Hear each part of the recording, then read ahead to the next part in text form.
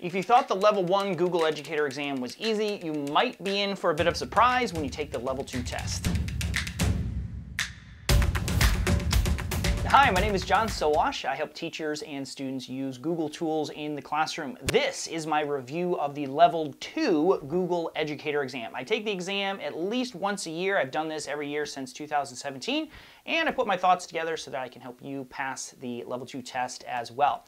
Now, the format for the Level 2 test is unchanged, and if you took the Level 1 test, you're going to be in a good position. There's two sections, multiple choice and the scenarios. It is open book and open note, which is good. There was some confusion last year. Google changed their policy, made it closed book, and then they reversed that, but it is open book. You're welcome to use any materials or resources during the test. However, there is a time limit, so you can't just sit there and look up every answer. You need to budget your time wisely. You get 3 hours to complete the test, and running out of time is the #1 reason that educators don't pass. So you need to go in with a plan, knowing what to do. The exam fee is $25. That's unchanged, and your certification lasts for 3 years. Now, I go into much greater depth on the format, the types of questions, and some strategies on my Level 1 review video. I'll link to that video at the end of this one and in the description. You can check it out if you're interested. The Level 2 test covers all of the products on the Level 1 test. So that would be all the core services, Google Drive, Gmail, Calendar, sites, things like that, and some additional, lesser known, less popular tools.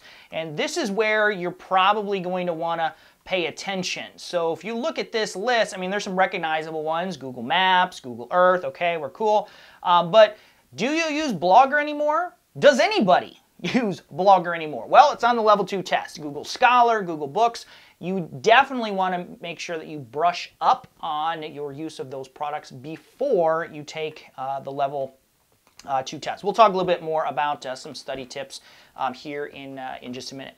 All right, let's move on to exam registration. Criterion is still administering the exam. You'll register through them. They'll collect the exam fee and provide your results and exam credentials.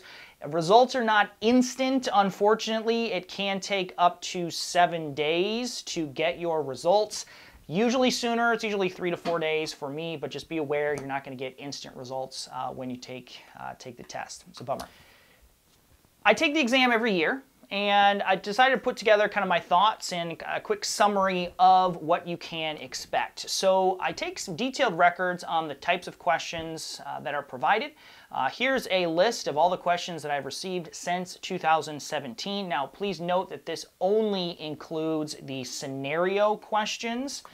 This does not include any of the multiple choice questions. And, if you just look at these lists, Gmail, pretty consistent, Drive, pretty consistent. Like, a lot of these are pretty consistent year to year. So, frankly, not a whole lot has changed with the Level 2 test. If you watch my Level 1 video, my big conclusion was it is a ton easier. The Level 1 test is a ton easier. That is not the case with Level 2. Level 2 is still a very challenging test you need to be prepared for.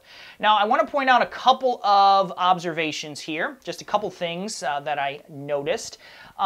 First of all, you'll see that there's a pretty high concentration of search-related questions. 4 questions over the last couple of years. So again, you definitely want to brush up on Google Search, Google Scholar, Google Books. Those are all included in there. And then also Google Sites continues to be a very common question. 4 to 5 questions every year seems to be pretty consistent. So those are the things that I observed about the questions that I received. I also want to point out what is not on the test. And this is very surprising. You will not see, at least I didn't, any questions on Google Classroom, Google Slides, Google Drawing, or Google Groups. Those are very common questions for the Level 1 test. Those are tools that educators use on a regular daily basis. Unfortunately, they're not referenced on the Level 2 test. So your knowledge of those products is not going to push you over the finish line for the Level 2 test. The number of questions on the test has remained very consistent year over year. You can see, just under 30 questions almost every year. And then the time that it has taken me to take the test has also been relatively consistent, somewhere between 60 and 90 minutes on average. Now, again, I take these very quickly. I take them a lot, so my times are probably a little bit faster than I would expect an average person to have. So overall, the level 2 test is pretty much the same as it has been in the past. Definitely more difficult than the level 1 test, and definitely focuses on different products than the level 1 test does. Overall, the level 2 test goes deeper. So when you get a question on Gmail, they're not asking you to compose a message or, attach a file. They're asking you to go into settings and change things and update things, turn things on. The level 2 test forces you to dive into the tool below kind of the standard options and look at some additional things. So keep that in mind. And that is particularly true when we look at tools like the Chrome Web Store. So installing extensions, installing add-ons into Google Drive, those are really common questions on the level 2 test.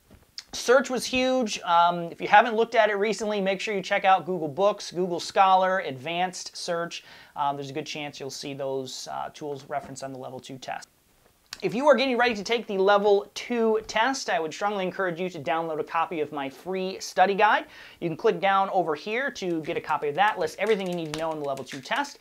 And if you have not yet watched my level 1 video, go ahead and click up here and you can watch the level 1 video, which has even more tips on passing your Google Educator exam. Good luck on your test.